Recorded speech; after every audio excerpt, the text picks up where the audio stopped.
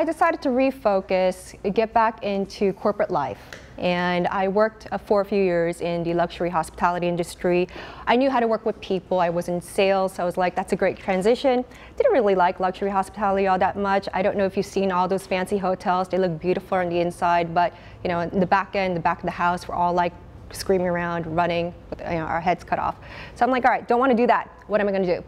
Lots of skill sets, knew nothing about tech back then, but I can learn, right? I had people skills, I had sales skills, I had business skills. What can I learn? I can learn tech. So I moved out to San Francisco, learned how to code, you know, basic web skills, and joined the startup industry and actually launched my own startup. We did a wellness web app, and we sold it into several of the small, medium-sized businesses in the San Francisco Bay Area. So I learned how to be a developer and also manage developers, engineering teams, software teams, and at the same time I was selling it in. But you know, that amazing J-curve success story that you hear of a lot of startups didn't happen to me. I was a horrible failure. The company was a failure in many sense. A lot of our investors were like, you're not really doing that great. You're like a mom and pop shop. Maybe you should do something else. I didn't want to do anything else. So I went to an open source conference, and I was pitching my product, and I bumped into a whole bunch of folks at Mozilla. And they said, you know, you're selling what you're selling. We don't want that. But what you can do, you can organize things, you can program. We want that. Why don't you come join our team? So that's how I got started at Mozilla. So, I mean, you know, when people say, what is the clearest path to working in technology? What is the clearest path of becoming a, you know, a developer advocate, an evangelist, or working with developers? Look at my story. There is absolutely no clear path on getting there. So what's my story today? We're here to talk about events, producing events, creating communities and organizations and conferences. And I'm specifically here to talk to you more about events for developers. And of course, the first question is, why? Like, why should we do this? What is the vision behind this? So we pull a lot of data, right? You can't just go up to management. And again, I work for a corporation, Mozilla Corporation. And you can't go up to the CEO, CFO, CMO, all the directors in between, and say, developer's awesome. You know that they build our products, so let's make sure we engage them, and we work with them, and they know how to use our product. We back it up with data. And this is from the Harris poll that says, how much impact can developers have to help your company with each of the following challenges? Apparently, they make a significant impact. And how is the number of developers or software engineers changed in the following years? And this is recent data that's been pulled. And you can see that, you know, there's been a significant increase in how developers are perceived. Now, another number that is significant is that the Harris poll says there's something called the developer coefficient. And they actually contribute to $3 trillion in the GDP, in global GDP. And that comes down to, if you think about, you know, the estimate of developers that are actually working full-time in this world is about 18 million developers worldwide. That comes out to be about $51,000 per developer. That is the value that you can go back to your team and say, yep, developers are important, here's the numbers to prove it. It's a significant market. And the great part is, again, the Harris poll shows that my company, along with other major browser vendors, are doing really well in this industry. We're perceived as one of the leaders in DevRel programs, developer relations programs. So that's awesome, right? Well, maybe, maybe not, because then I inherit something that has a great reputation, some great branding, and now I'm supposed to do a lot of programming to engage and bring experience to the developer community that makes us look even better, which is always hard. So again, we look at data. And we say, well, what do developers want then, right? I need to program, I need to bring some great experiences and engagement tactics. What do I do? All right, well, top right corner says documentation. They want to know, they want tools in their toolbox. They want to be able to do their jobs really well, right? They want tutorials, they want to know videos, they want to have speakers, they want access to experts. They want our engineering teams to tell them exactly how to build better websites. How do I fix my bugs is what they want. And then if you look in the bottom area where they say they don't care, conferences and trade shows. they actually think events, doesn't really matter. Well, guess what? That's not true at all. And this is why we triage data, right? So we're looking at this, but we're looking at all the external inbound communication that Mozilla receives through our system that we use, Mozilla. These are sponsorship requests. We look at on-site experiences, events that I attend and all of my colleagues attend, and they said, absolutely, if you are not at events, if you do not sponsor events, developers will forget who you are and they actually won't see you as relevant.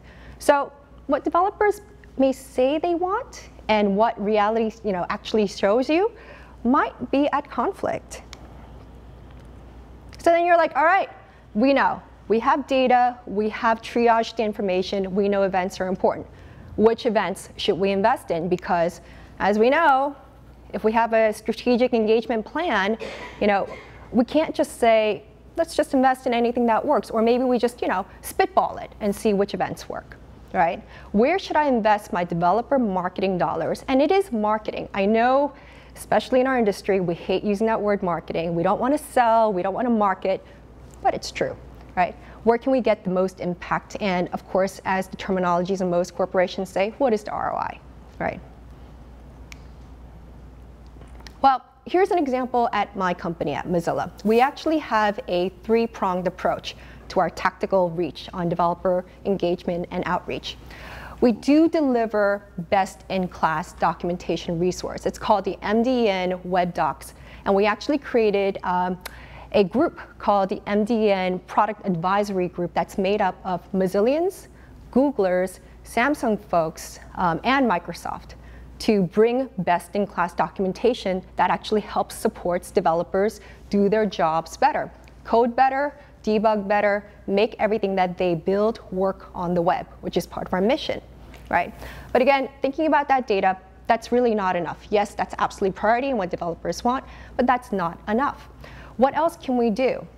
We have a program that we just launched recently, only about 2 years old, called the Moz Tech Speakers Program.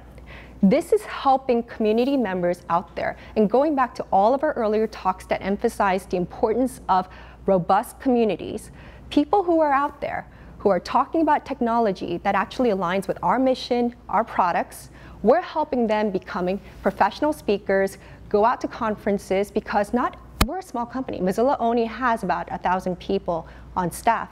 But we have 10,000 plus contributors, and out of those 10,000 contributors, we have about 200 technical speakers who can talk about our product, and that's what I mean by technical speakers, people who can speak about our web products, and they want to be out there. So we support them with their travel, with their training. We have meetups, we have hangouts, and then every once in a while, I'll get to see them in person at our Mozilla All Hands as well. So we have about 200 people who actually actively serve as our developer advocates through the Tech Speakers program. It's been highly successful, and it's been in a way a gem in our suite of products, because other companies also want to know, how do we get volunteers? How do we get community, become true leaders and represent our company, our product, our mission to the community? And then the third part of our three-pronged approach is absolutely sponsorship. We have set amount of dollars, and we want to be out there with our brand presence, but we want to be at those right events, right? So when we say we want to be at the right events, what do we talk about? Well, we're Mozilla. We're a browser vendor. The web remains the main focus. JavaScript is the web programming language that we think about. So again, this is a very tactical, strategic approach to how do we support events that are out there. Because again, as the earlier talk said, there's so much competition, there's so many events, and there's more cropping up every day, right? So we go back to the data, and we say there are 3 million new developers working in the JavaScript community. So yes, that makes sense, web community, JavaScript community. But we don't want to just be where technology is today. We want to look towards the future. We want to see growth. So we do have exploration, and that is where emerging technology groups comes into play as well. We look at speech. We look at something called WASM, WebAssembly. We look at games. Games on the web is growing. And we do even look at things like blockchain. And I'll share some percentages. Again, we match what we see as our data and when we triage on site. as where do we put our money? We put our money mostly on our JavaScript events, some games, a lot on CSS, because CSS is absolutely growing in popularity right now, and some others, including diversity in tech, because that is becoming a major focus. It's actually become an actual goal in part of our what we call our OKRs, Objectives and Key Results, at Mozilla to make sure that we support conferences that promote diversity in tech. So let me share with you some examples about creating experiences at Mozilla. So we talked a lot about VR and how VR might dominate and replace events.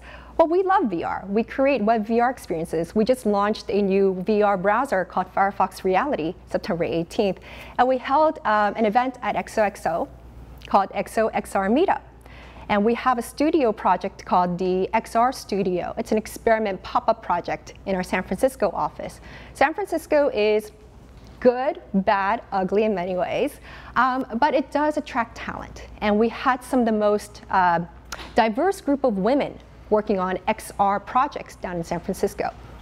It's no good keeping people down in San Francisco, right? So we brought them up to Portland and said, great, 300 people came through our Mozilla Portland office and experienced all of their projects. And it was one of the most successful meetups that we put together. VR, XR, AR experiences, bringing people together, the best of both worlds. We also tried something really new this year, working with artists. And here's an example of The Arch. There's an artist based in Pittsburgh, Ian Brill, and he creates these light experiences.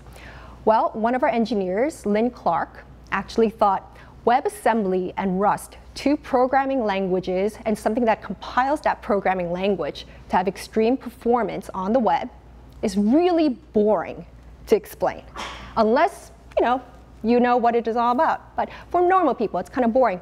What if we pair that up with an artistic sensory experience? So we worked with this artist, he's a light artist, and created this incredible structure where people can see, visualize, and feel and experience their code now as art.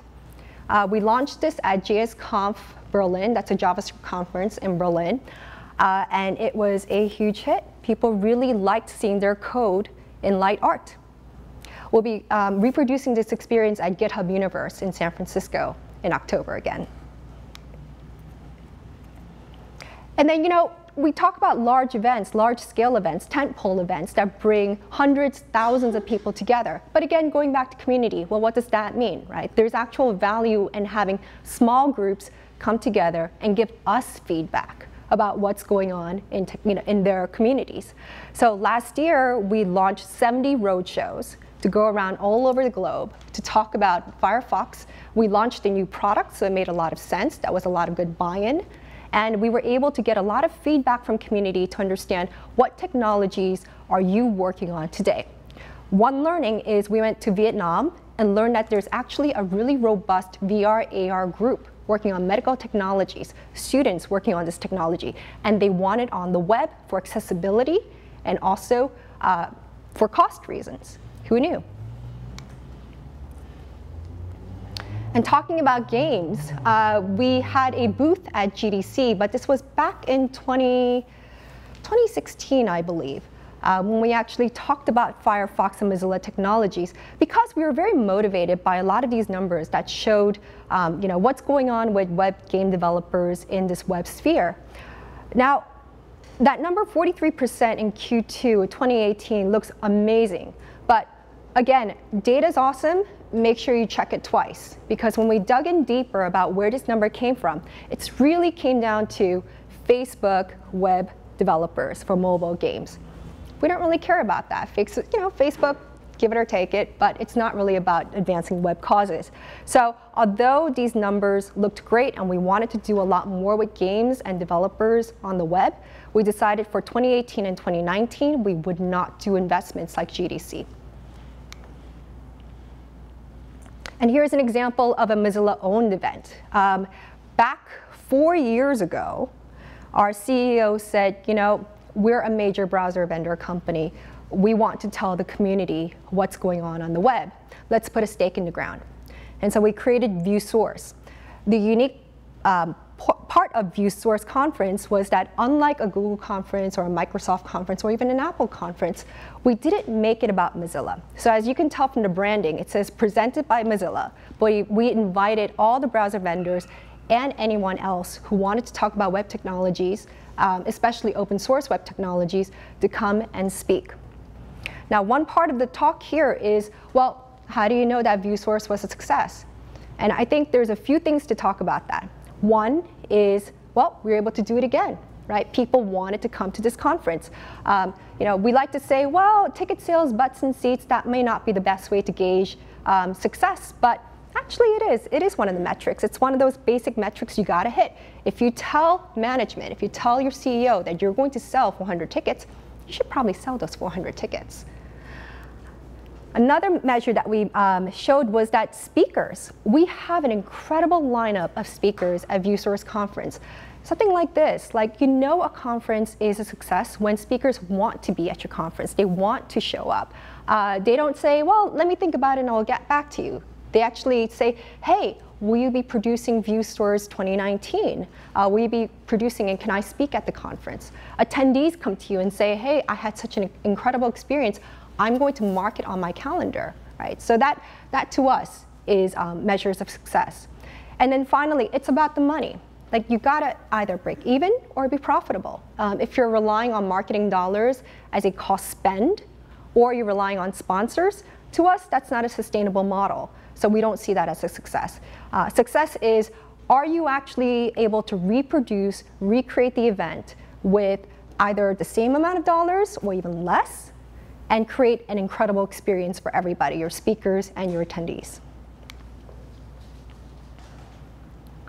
So that's a lot of the work that I do at Mozilla, and I wanted to add a few more slides about what else do I do in terms of creating conferences and being an organizer for events. I think earlier on, I was almost jealous because a lot of the organizers were talking about building their own conferences. A lot of my work actually involves having to do a lot of strategic planning and convincing my team as well as my upper management of why we should do conferences, why developers are important, and how to invest that money and dollars. So I got involved with Women Who Code, and this was when I first started in tech. And I wanted to be part of an organization that actually supported my interest. Another story that I'd love to share is I went to a very prominent browser conference, and the way I look, I guess the way I sound, I had somebody who coming up to me and said, do you even belong here? And I knew that I had to find an organization that can help me feel good about myself and being able to answer that question. And I know that that does not happen to me alone. It happens to a lot of people.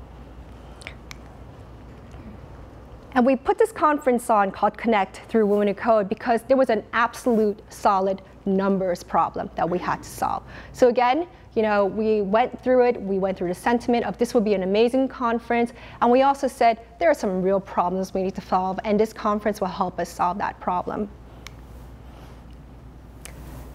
And then 3 years ago, I thought, developer relations is a great industry, and it'd be great if we had more leaders actually stepping up and saying, yes, we want to invest in this. Why should I have my job be so hard? Maybe I can help others convince their bosses that investing in developer relations is a good thing. So we created a little summit. And we have about 100 people. We have some amazing speakers. We record all the speakers, just like this conference, and we put them online so you can hear from leaders like Bear Douglas, who's been running Twitter and now Slack, DevRel, Robert Nyman, Charles Morris from Microsoft, very experienced veterans, talk to you about their own trials, tribulations, and success stories of working in developer relations. And we'll be hosting our 3rd year in Singapore this year to have a truly global perspective. So I'm going to try to wrap this up really quickly because I think I'm a little bit over time. And so, hey, let's put on a developer conference. Why is it important? Let's make sure that our measurements are great. Let's make sure that it's profitable, sustainable, and successful. But what if it doesn't work, right? Let's just kill it. It's easy, right? Sometimes it's not. The problem with success is a lot of people feel good after a conference, even if it wasn't the best for your company. Maybe it didn't align with your strategy. Maybe it didn't really serve the community's needs. everybody feels great after a conference. We all high-five each other. You know, we change the narrative sometimes of how we want to talk about the success of the event. So it's hard. And then there's the legacy problem. Sometimes you're given an event and say, hey, do it, or go run with it, right? I see some nodding heads. I'm like, hey, we know this. And then the whole, what I call the bird in hand problem. Sometimes it's better to know what you have, and you think, well, it failed this year, and maybe it doesn't serve it, but I know how to fix this, rather than let's get rid of it and start from scratch. But it may not be the best to keep on doing what you're doing. So just to wrap it up, I would say have a vision, figure out why you're doing it, understand your landscape, and as we said earlier in many other talks, understand your customers, understand your consumers, understand your community, right? Have a strategy that actually works and is backed up with data, but triage that data to make sure that it's actually correct. And then execute with multiple tactics. Like we have our three-pronged approach with our MDN documentation, our tech speakers, and our sponsorship. It shouldn't be a one-size-fits-all problem because developers are people, and working with people and helping people and serving their needs is a complex problem that needs multiple solutions. So thank you again.